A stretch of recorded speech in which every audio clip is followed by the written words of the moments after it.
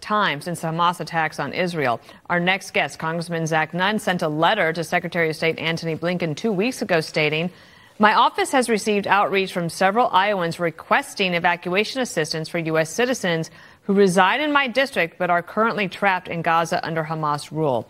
Congressman Nunn joining us now with an update. How many of your constituents are there? What's the latest? Do you think they'll get out today? Dana, Bill, thanks so much. You know, this is the challenge. We had over a dozen Iowans who were trapped in Israel. Pastor Goodwin and his family, we were able to get out almost immediately, working directly as a military guy myself, having a plan to evacuate them.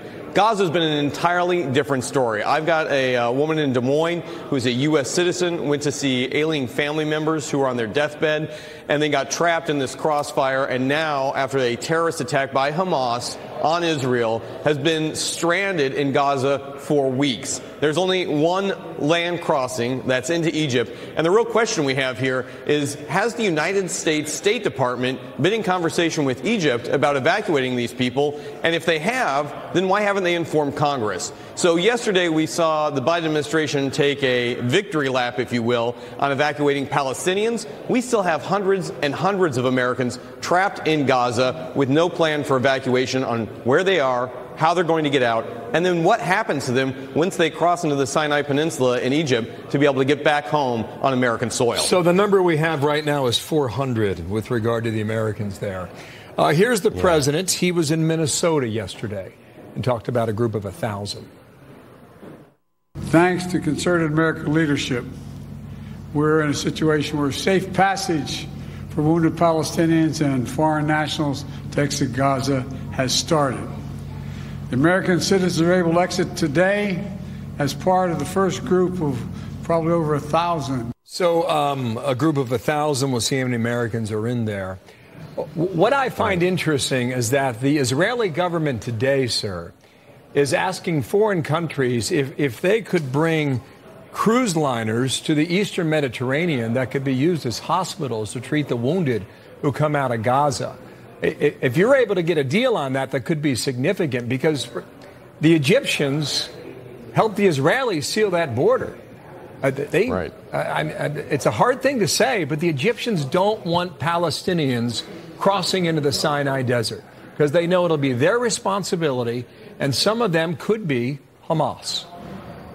Bill, I think you're absolutely correct on this. No country wants to invite Hamas into its territories. We saw what it did in Israel. We saw the just barbaric behavior. Now, what I am concerned about is that the administration not having an actual plan on what to do, particularly with the American citizens who are trapped. I was involved. I did multiple combat tours in Afghanistan. We saw the withdrawal. I lost a young corporal from my district in the failed and debauched evacuation from Afghanistan. We don't want this to be Kabul 2.0 in Gaza, where Americans are left behind. And so while we were able as private citizens to help get thousands of Americans out, and our allies from Afghanistan, this is a situation where we have two carrier strike groups in the Middle East right now evacuating Americans and being able to have them, whether it's on a cruise ship or a U.S. flagged ship, to be able to vet who's coming out of Gaza, make sure they have the medical access that they need, but also not inadvertently allowing Hamas to pour out of the country, whether it's across the Egyptian border or potentially even the southern border of the United States, to come here if left unvetted. Congressman, both Israel and Ukraine are in need of funds, and the new speaker, Mike Johnson, has put forward an Israel-only bill. But here's the Wall Street Journal editorial board saying that the Ukraine-Israel test for U.S. democracy is this, that the Senate may be tempted to jam the House with a single bill, but the risk is ending up with nothing, which is the worst outcome. No one will remember if the aid passes as one bill or several. Is that how you see it?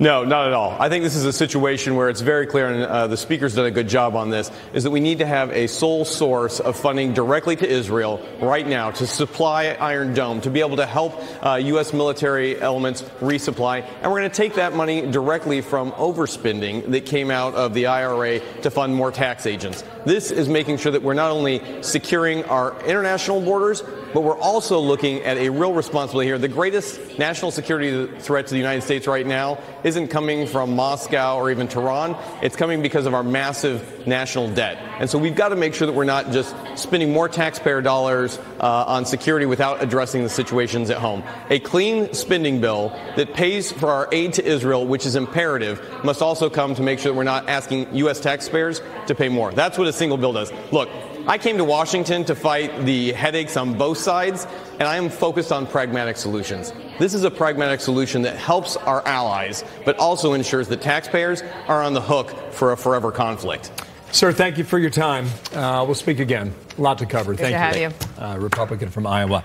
So there's roughly 239 hostages. That's what we've been told. What he's referring to is if you got 400 Americans there carrying a passport, you don't want that number to go to 638 or 639. Right. Don't want that. And we talked to a father last hour who is waiting for his daughter and 5 grandchildren to come across. I think we have that sound. Yes. If we could play that here. There's a list of 400 Americans that they're posted today. She's number 115 on the list. We're on needles and pins to see whether or not she's been able to get in queue and get processed out, but we have not heard from her.